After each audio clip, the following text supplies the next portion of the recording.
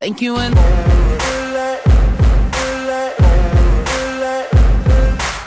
no motherfucker in this world could do it like me. Open up your eyes and insert a little rising. You don't have to love me, you don't have to like me. Got enough love in myself, in my psyche. You should have the same.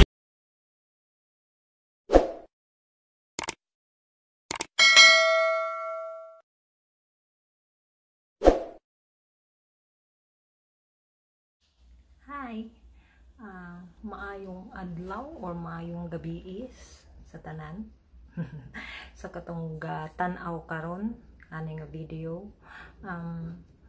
Ako lang ni siyang pugos akong kaugalingon nga mo speak up aron i-share sa inyo akong experience sa pagbiyahe diri sa Costa Rica. By the way, if you are interested, please subscribe, click the button subscribe, and like and share, no, for more videos of mine. Actually, this is my first time na maghimo og video through YouTube, kay ang akong purpose is para ma-share lang yun kung unsa akong experience sa preparation sa pag-travel diri sa Costa Rica. By the way, Costa Rica is free visa for Filipino, so medyo easy gamay. Naka-dare lang ko o kanang share ani kay gusto na ko nga kanang mabuhayan ba o dugo ang mga Pilipino nga in spite sa pandemic pwede day ta ka-travel sa other country. Like ako, ni travel ko, niabot ko diri sa Costa Rica o December 17. To think that is the peak, that was the peakest moment of COVID-19. So naani ni siya December 4, nagkuha na ko sa akong mga travel pass sa Cagayan de Oro, and then December 6 flight to Manila, kay December 7 akong flight paingon diri sa Costa Rica. Ang akong ticket is tanan nag-prepared, ang ligasto is ang nag-invite sa ako. Oh, by the way, niabutay ko sa Costa Rica because gi-invite ko sa ako ang friend. So muna siya ato ang topic karon, unsa ang mga dapat himuon for the tourist visa nga gi-invite lang ka sa imong friend. Now, kay gi-invite ko sa ako ang friend, ang ni-prepare or nipalit sa akong ticket is ang akong friend. So nipalit siya og ticket sa American Express, Manila to Japan, then Japan to Costa Rica. So ni flight ko og December 6, then nitulog ko sa Manila for one night hotel. Then pagka morning is check-in ako padulong sa Costa Rica unta dinhi Dawbi, kay abot na ako sa airport is gipangitaan agilantaw ako ang ticket. Ang Japan is gapangita di ay og transit visa ug wala ko ana. So for more info, please subscribe and share and like my video. Okay, so ani ni siya dapat tanan nga mga papers nato, travel papers is ato yung i-issue nga insakto siya. Like i-check nato sa Google sa any country nga atong adtuan kung unsay needed nga mga requirements before ta mo sampa og airport para dili ta makabalik sa atong agi. So ang nahitabo, balik ko sa akong agi, tulog ko sa hotel. Next, gi-change akong ticket sa akong friend kung nakuha niya ang airplane nga KLM. The best ang KLM. So if you are planning to travel to Costa Rica, please KLM, kay the best pati lang mga crew. So kuha siya og KLM. Ang ang flight nako is Manila to Amsterdam, and then Amsterdam to Costa Rica.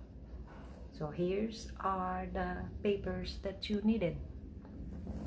While waiting for the 10 days, kaya na-reschedule akong ticket of December 17 instead of December 7. So while waiting for December 17, sige ko kanunay og update sa mga country nga akong mahapitan kung unsay mga requirements. So nakita na ako nga need ang swab test before mo sakay sa KLM. So nag-swab test na sa ko mga 3 days before na lang nasa akong flight. Ay pa din ako na pa nag-update ang KLM nga kinahanglan ang swab test 72 hours before sa imuhang flight. So nag-swab test ko, and then a night before, anang December 17 Philippine date, ipang check na nako ako ang mga papers. So dapat na ang swab test report. So the requirements in going here to Costa Rica as a tourist is kung gi-invite ka sa imong friend, invitation letter. Next, back and forth ticket. Next, imong accommodation like hotel or apartment, or kung balay niya dapat na kay address, complete address, pictures sa iyang balay, and if possible telephone number. And then the required insurance, sa Costa Rica ang health insurance because of the COVID. Manani mo kuha ang insurance na kay scanning code nga ihatag na sa imuha mo na siya imuhang screenshot kay imo na siya ipakita diri sa immigration sa Costa Rica airport pag abot nimo diri.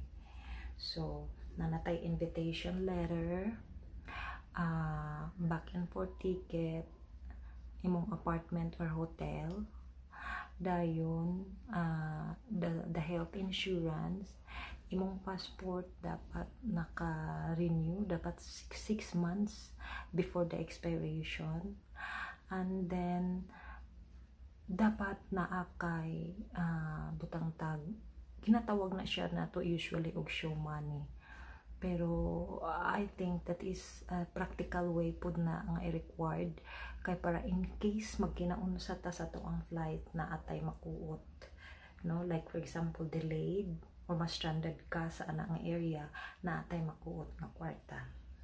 So December 17 ning abot na, so larga na ko, abot niya na ko og airport, check in, nagka problema ko kay dapat ti ay ang akong insurance instead of 7 ako pud siyang i-adjust ang date into December 17 ang arrival. So nataranta na ko, may gani kay ang KLM crew nag-help sa ako, siya ang nag-update sa computer sa ako ang insurance, and then na-notice nila nga ako ang ticket is walay labot ang tax. So daga na po ko sa laing side sa airport para magbayad sa ako ang tax. So akong gihimo kay sayumon ko niabot sa airport, so at least napakoy taas-taas nga time. Confident kay ko nga maghulat nga ma-update ang ako ang scanning code sa insurance. Ug sa dihang lalangan gyud ko, naabtan gyud siya mga 45 minutes ay na-update. Pag-abot tayon dito sa interview, first interview, natagak ko. Gidala ko for the second interview kay pagpangutan og kinsa ako ang adtuon ko akong friend gi-invite ko. So gidala ko sa second interview, which is wherein ay daghan kay dito mga Pinay na nga stranded pod tungod sa lain nga issue akong i-share karon. Dayon abot na ko to second interview. The secret is ayaw pagpanervyos ug tubaga lang direct ang ilang question, ayaw pataasa, ayaw dungagi, kaya aron di pud magdaghan ang ilang question.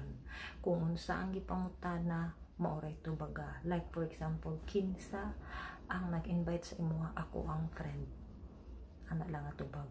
Kung pangutana kinsay name ay pa kamutukan. Okay, so inana ra siya ang secret. Pila ka days dito kung gusto nimo og 30 days, kay ang ginagrant gidiri sa Costa Rica is 3 months.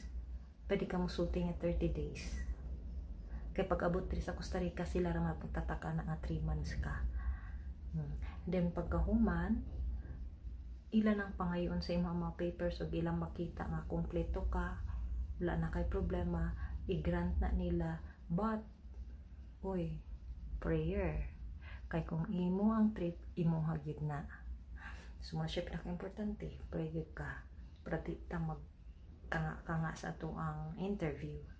So gi-grant nako after those checking sa mga papers nako, gi-grant o gipalusot nako. Now, more ka nagka-interest sa mga bago pa nag-watch, please subscribe, press like, and share my video for more videos upcoming about Costa Rica. Now, akong i-share sa inyo ang ubang experiences sa mga Pinay nga nung na-stranded po sila sa ikaduhang interview is ang nag-invite sa ilang fiancé. So kung ang nag-invite sa imuha is imuhang fiancé, dapat na akay kanang evidence like ang inyuhang convo, either WhatsApp or Messenger. Kira nga dili nimo i-print kay ila mananghidra na sila sa imuhang tan-awon nila inyuhang convo. I-open lang nimo imuhang cellphone. Second, financial statement kung naa kay ikabuga, naa kay kwarta, naa kay savings. Ako wala man. So wala, thanks God kay wala po ko pangita kay nangutana ram siya. So kinsay nag-sponsor sa imuha, kung ang nag-invite sa ako ana lang. Pero kung ikaw i-declare nimo nga naa ka, so dapat na po kay proof nga ipakita like imong financial statement or na kay ATM. Third is ang passport sa nag-invite sa imuha, imong fiancé. Second is picture as proof. Fourth na di ay proof nga nag-uban or nag-met gid mo sa Pilipinas. Ana na ilahang gapangitaon sa mga fiancé nga ang mga fiancé ang nag-invite. So pag kumanana, pag okay naman, istorya naman po ka sa tinuod, ila naman po nang i-grant. So pwede na rin ka makalusot, biyahe na ka to Costa Rica. And while traveling, kay pandemic man lagi, always have your proper hygiene and always wear your mask inside the plane. And then, landing na, dito na din mo ipakita sa immigration ang scanning code.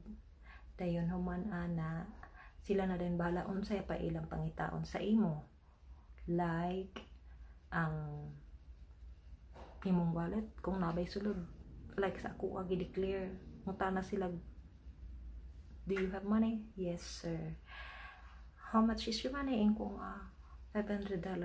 Okay, show to me. So akong ipakita, pag gignan pagid ko nga count, so gi-count na ako. So para ipakita yun yung $500. So after ipangita ang address kung asa ko magpuyo. So kung Airbnb ka, ihatag din mo ang Airbnb po. Pero kung address, ihatag lang po ang complete. Kaya ila naman po ng pangitaon sa computer, makita ka nila. So after pag makita nila nga nag-tell ka o tinud anay, gawas na ka. And hello, Costa Rica. So, kana lang ta. Then, abang-abang sa akong next video. Ipakita na ko sa inyo ang tanan na ako mga gipanglaagan diri sa Costa Rica. See you and thank you for watching. Bye. God bless.